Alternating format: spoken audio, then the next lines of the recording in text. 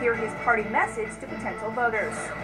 And the man is begging for your help after items meant as donations were stolen straight off his porch. Theft was all caught on surveillance video. He turned to Action News for help, hoping someone recognizes these suspects.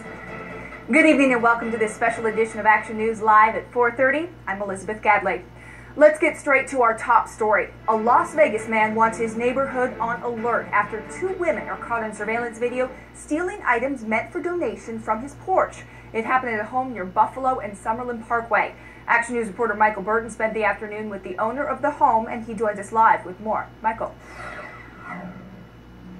Elizabeth, this is the home where it happened yesterday in broad daylight at about 2 o'clock. The items were sitting on that porch, and neighbors say they didn't see the incident happen, but maybe someone did see it happen and didn't think anything of it. Let's take a look at the video. There seems to be some urgency, but maybe not enough to alarm anyone. Michael Perez, the owner of the home, says it happened when he was out walking his dogs. He got an alert on his phone saying someone pulled to the front of his house. He can access his surveillance camera from his phone, so he saw the whole thing as it was happening. He says the items on the porch were food and toys for dogs, donated by a friend of his. He says many of his peers know that he volunteers at animal shelters and does animal rescue work across the city, so they donate goods all the time, usually leaving them on the porch. Yesterday, however, is the first time someone took the items. Michael posted the video to social media,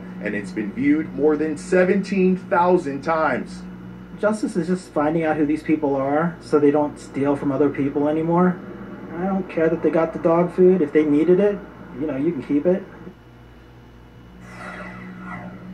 Michael didn't call 911 and he has not filed a police report yet. He says getting the women behind bars isn't important to him. He just wants to make sure that his neighborhood knows this is going on. Live reporting from Buffalo and Summerlin, I'm Michael Burton, Channel 13 Action News. A breaking